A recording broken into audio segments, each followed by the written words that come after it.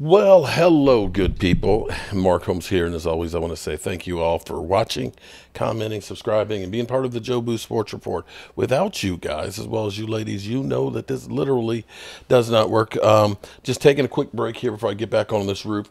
I do have the Dan Salio show in about an hour and a half, so I've got a lot to do between now and then, including putting on a roof.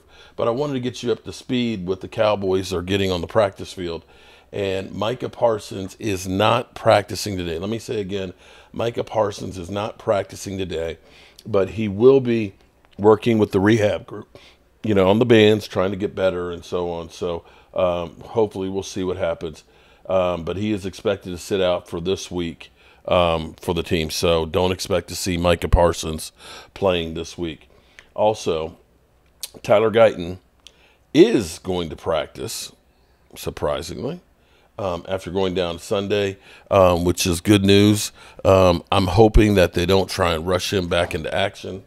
With Adrian Hutchinson, let me make sure I don't make that mistake so people don't joke me about getting some names and stuff wrong. I'm better off thinking that Tyler Smith out there would be a better deal, but that's just me. Ceylon Carson and Deron Bland are both on pitch counts in practice for practice today. So Bland's window is open, and he may be available to play this weekend. So, not good news on Micah Parsons, but good news on Carson as well as Deron Bland. All right, people, got to get back out in the heat, back up on this roof,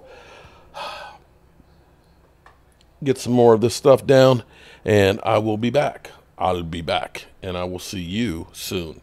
Peace.